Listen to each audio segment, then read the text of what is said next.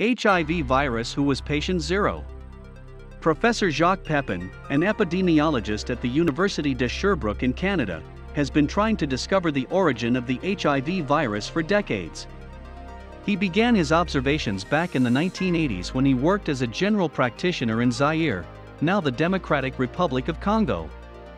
Previous studies have confirmed the presence of monkey immunodeficiency virus, SIV, in chimpanzees. The virus was first transmitted to humans in southeastern Cameroon in the early 20th century. Monkey immunodeficiency virus can be fatal to chimpanzees and is exactly the same as HIV. The only difference between the two is the host or the organism on which the virus feeds. HIV is an example of zoonotic transmission, in which a pathogen can spread from one species to another, like COVID-19 or avian flu.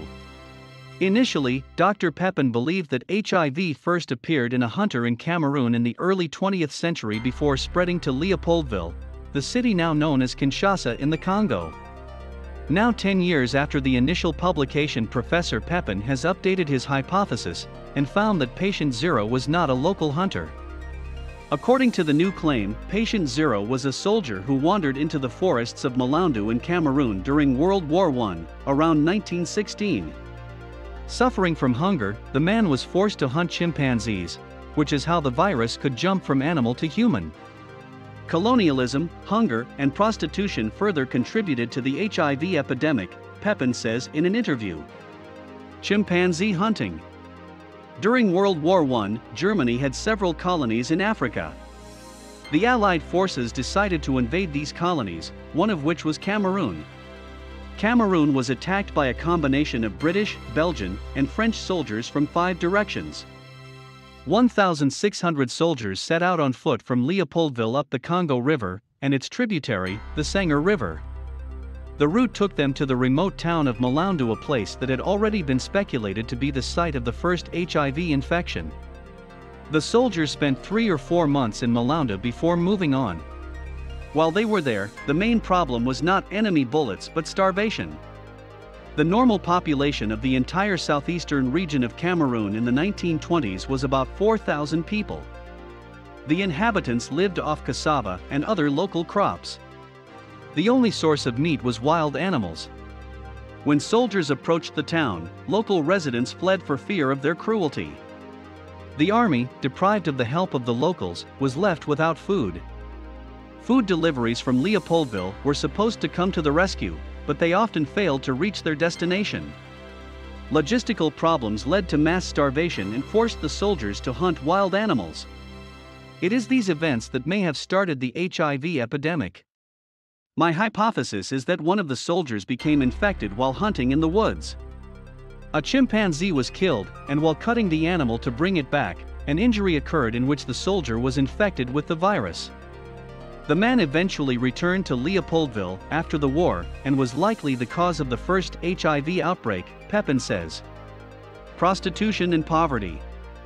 The professor believes that once the virus found its way into the human population, it spread slowly at first, confined to the colonial capital of Belgium at the time.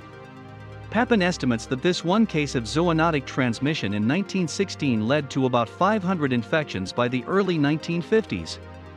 The spread of HIV at that time was mainly due to the reuse of dirty needles in hospitals due to resource shortages and limited disinfection facilities. In 1960, the Congo liberated itself from colonialism, which led to an influx of refugees and migrants to the cities.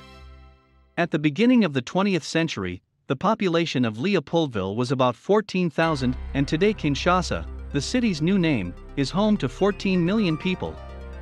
The sudden influx of people proved to be an ideal place for HIV to thrive, as there were as many as 10 men for every woman here. This led to poverty and widespread prostitution. Each year, prostitutes would have up to 1,500 clients. These were ideal conditions for amplifying the HIV virus, transmitted between large-scale sex workers and their clients.